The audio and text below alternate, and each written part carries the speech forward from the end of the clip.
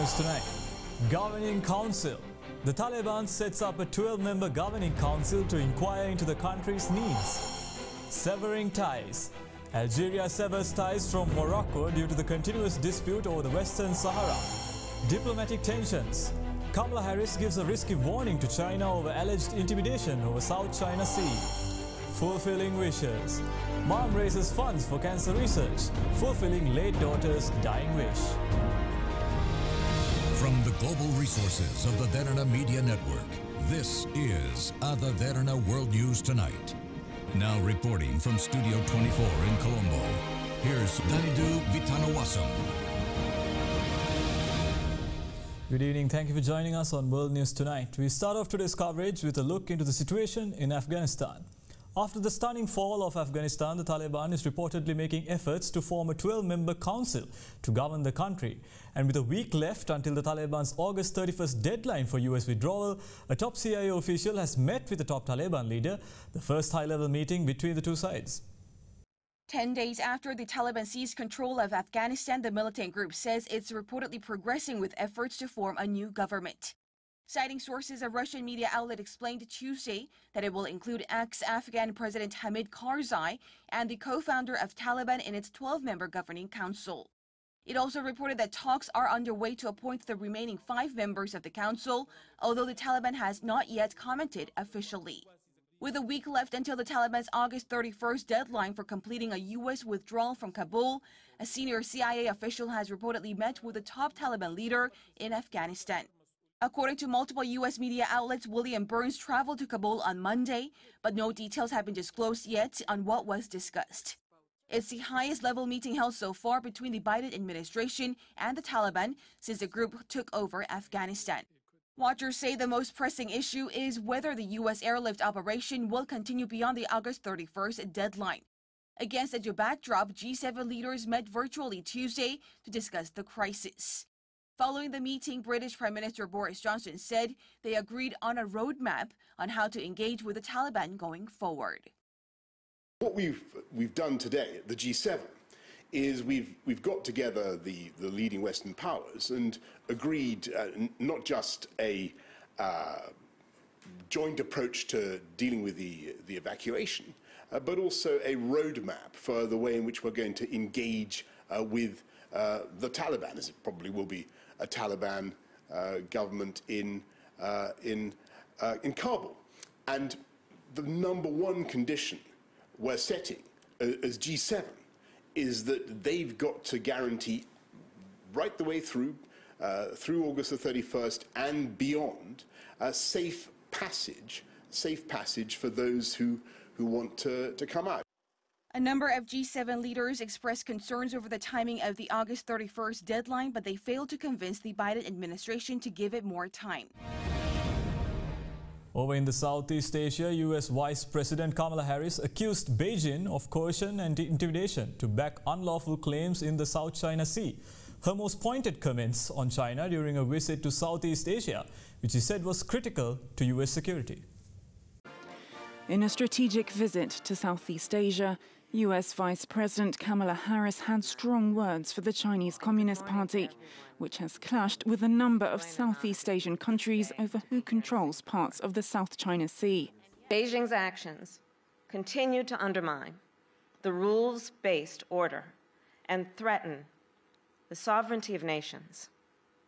The United States stands with our allies and partners in the face of these threats. She then held a roundtable discussion with business leaders on how to secure a steady flow of products from Asia to the US. And on Monday, visited Singapore's Changi Naval Base and the USS Tulsa combat ship. But her trip is under shadow from the chaotic US pullouts from Afghanistan, which China did not hesitate to point out meant that Washington cannot be trusted to secure peace within the Pacific region either. The trip is a 7-day-long visit to both Singapore and Vietnam, where Harris will meet high-level officials on Wednesday. According to an international study, climate change has made extreme rainfall events of the kind that sent lethal torrents of water hurtling throughout parts of Germany and Belgium last month, at least 20% more likely to happen in the region. rare natural disasters now increasingly frequent thanks to man-made climate change. July's devastating floods killed nearly 200 people in western Germany and nearly 40 in Belgium. Thousands in the Netherlands were forced to flee their homes. In a new report out Tuesday, the World Weather Attribution Group says both the severity and the increased likelihood of such events are inextricably linked to global warming, and that nowhere will be immune. Even developed countries are not safe from the severe impacts of extreme weather. This is an urgent global challenge, and we need to step up to it. Spreading their analysis of weather records over a wide swath of Western Europe, researchers have calculated that floods like July's are now 20 to 800% more likely than before the Industrial Revolution. Greenhouse gas emissions have already added 1.2 degrees Celsius to global atmospheric temperatures. With warmer air holding more moisture, Europe's summer storms now bring 3 to 19% more rain. Scientists' capacity to trace the causes of severe weather events has become increasingly sophisticated. In 2021 alone, a severe drought in the western U.S., a brutal Canadian heat wave, and record Siberian wildfires have all been linked to rising global temperatures. Over to Japan now, some upsetting news for environmental activists and neighboring countries who have expressed discontent over Japan's decision to release wastewater from the Fukushima Daiichi nuclear power plant. According to officials, Japan will press ahead with plans to discharge the nuclear wastewater into the sea just 1 kilometer off the coast. International outcry isn't stopping Japan from discharging wastewater into the Pacific Ocean. Nikkei Asia on Wednesday reported that Tokyo Electric Power Company, the operator of the damaged Fukushima Daiichi nuclear power plant, will announce their decision to release treated wastewater into the ocean through an undersea tunnel just 1 kilometer off the coast. The report comes only months after the government announced in April that they'll dilute the wastewater below national standards ahead of releasing it into the sea within 2 years. Nikkei Asia added that TEPCO is aiming to survey appropriate areas of the seabed and submit the plan to the Nuclear Regulation Authority as early as next month for screening. The tunnel used to release the water is set to be completed by early 2023. Whether Japan should discharge radioactive water from the Fukushima plant has been a controversial issue for years. The facility has been storing some 1 million tons of treated wastewater since 2011, when a massive earthquake and tsunami destroyed reactors, contaminating its cooling water. Japanese officials have long argued that releasing this water was the most realistic option they had. They even obtained an agreement from the International Atomic Energy Agency to monitor the process before the discharge. Regardless, local fishermen have been particularly concerned that the discharge would affect their livelihoods. In response, the Japanese government and TEPCO said the tunnel will minimize damage. They explained the water will go through a treatment process where most of the radioactive material is removed. But the water will still contain tritium, which is only harmless in small amounts. Authorities added they will set up a fund to buy fisheries products and freeze them for temporary storage to make sure the discharge of wastewater doesn't cripple the fishery industry. Over in Eastern Europe, an exchange of letters between the Council of Europe and also Lithuanian head of state Ingrida Simonetta has actually exposed expanding stress over the supposed pushback of travelers on the EU's eastern borders. Lithuania and Poland have charged neighbors Belarus of sending out migrants as their means of revenge for EU permissions on Minsk adhering to the suppression of dissent. With large numbers of people crossing Europe's eastern borders with Belarus, concerns are being raised about Lithuania's streamlining of its asylum system, which can be used to reject asylum claims more quickly to send people back. The Commissioner for Human Rights of the Council of Europe, a body set up to protect fundamental rights, has written to the Lithuanian Prime Minister over concerns about amendments to their migration system, which she says remove, in the case of an emergency situation, significant safeguards in the asylum procedure, including in relation to the full examination of asylum claims, the provision of information and legal assistance, and the automatic suspensive effect of appeals against asylum decisions. Lithuania updated its laws at the beginning of August after President Lukashenko of neighbouring Belarus said he would send migrants and drugs into the EU in response to sanctions imposed on his regime for cracking down on legitimate opposition protests. Lithuania says Belarus border guards have illegally entered their territory and pushed migrants onto their land. The country's Prime Minister insists the changes to their migration laws were adopted to speed up the application process and argues the mainly Iraqis who've arrived don't face persecution in Belarus. Responding in writing, Ingrida Simonite said to speed up final decisions on asylum applications, a mandatory pre-trial procedure for appeals against negative decisions has been introduced at the Migration Department. An effective judicial remedy remains fully guaranteed, she says. Meanwhile, though, Lithuania says a 500-kilometre fence it's constructing on its border with Belarus will be finished by September 2022. Let's take a short commercial break. More world news on the other side.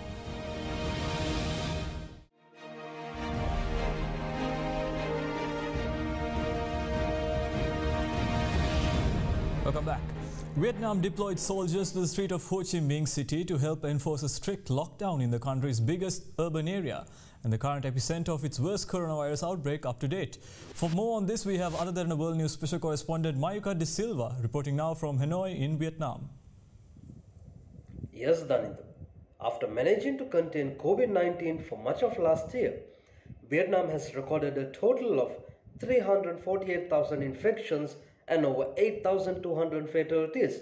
Most of those cases have been recorded in Ho Chi Minh City and its surrounding industrial provinces, where the Delta variant of the virus has seen numbers soaring since late April.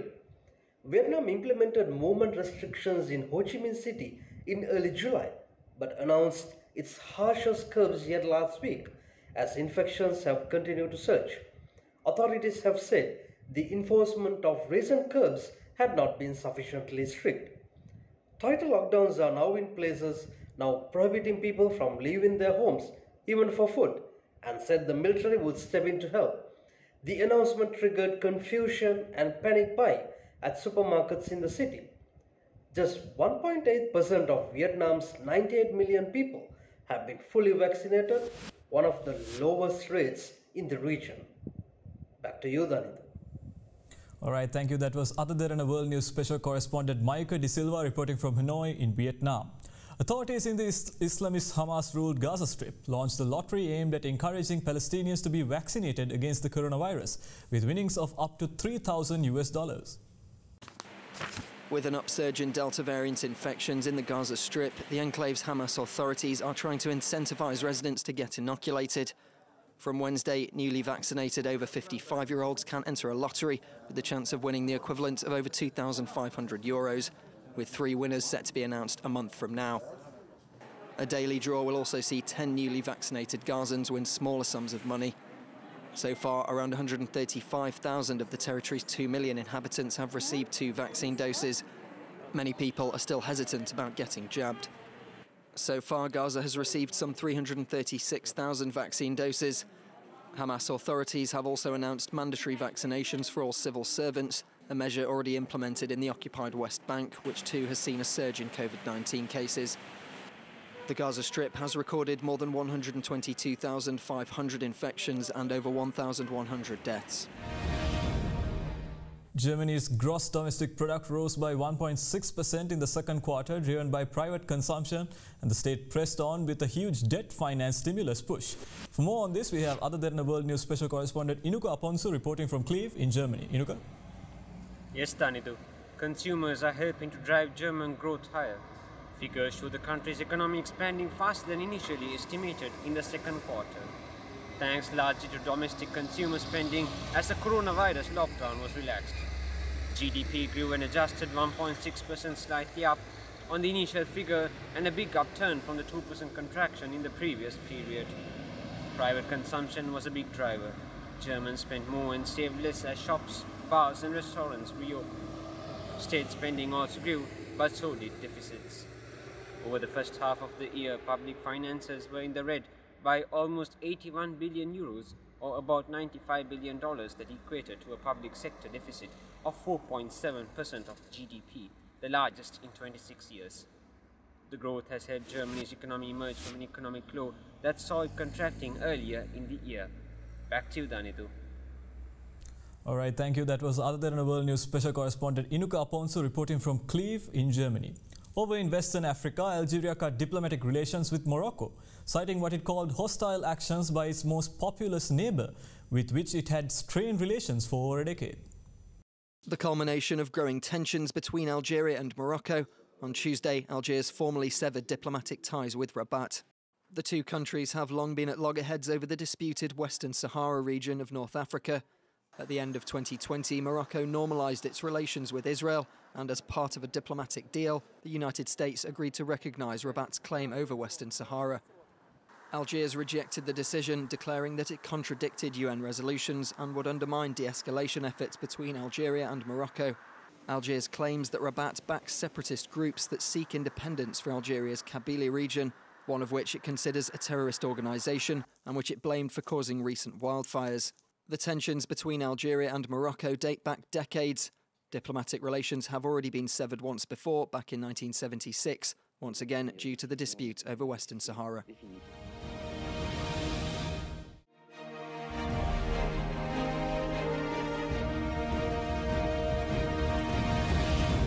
Welcome back. For more news, let's take you around the world in a minute.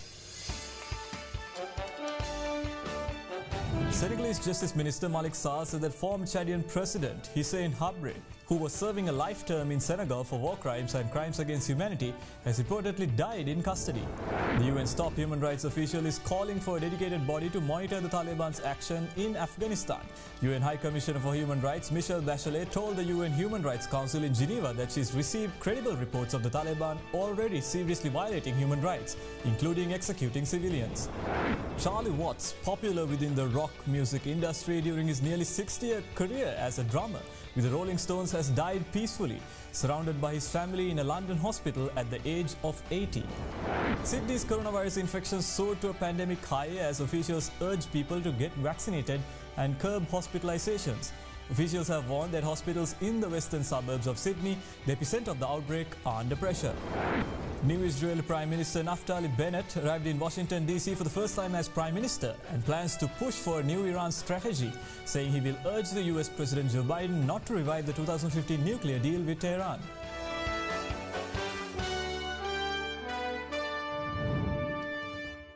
South Korea is likely to bar Google and Apple from requiring software developers to use their payment systems, effectively stopping them from charging commissions on in-app purchases, and the first such curbs on the tech giants by a major economy. It's dubbed the anti-Google law. South Korea is expected to bar Alphabet's Google and Apple from charging software developers commissions on in-app purchases. It would be the first such curb by a major economy and looks set to hurt the tech giants' lucrative revenue streams. The bill could be put to final vote on Wednesday. Lawmakers in South Korea started raising the issue of the tech giants' commission structure last year. Apple and Google have both faced global criticism. They require software developers using their app stores to use in-app payment systems that charge commissions of up to 30% on purchases. The European Union last year proposed its own Digital Markets Act, taking aim at such commissions.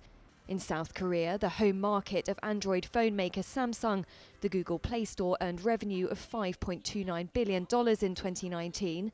For Apple too, commissions from in-app purchases are a key part of its $53.8 billion service business and are a major expense for some app developers. And finally tonight, a mother who had never swum a full lap until recently is carrying on her late daughter's mission to raise money for cancer research by swimming as a fulfillment of her daughter's dying wish. When Vicky Bunky is getting ready for an open water swim, it doesn't come natural. I'm a little bit claustrophobic, maybe a lot claustrophobic, so I don't like to put my face in the water. The Georgia mom, until recently, had never swam a full lap, making this all the more remarkable. Her daughter Grace was the family athlete. Go Grace, go Sydney! But a cruel diagnosis at age 11 of osteosarcoma, a form of bone cancer, meant the amputation of her leg. Grace could still swim and join the cancer fundraising group Swim Across America until her condition worsened.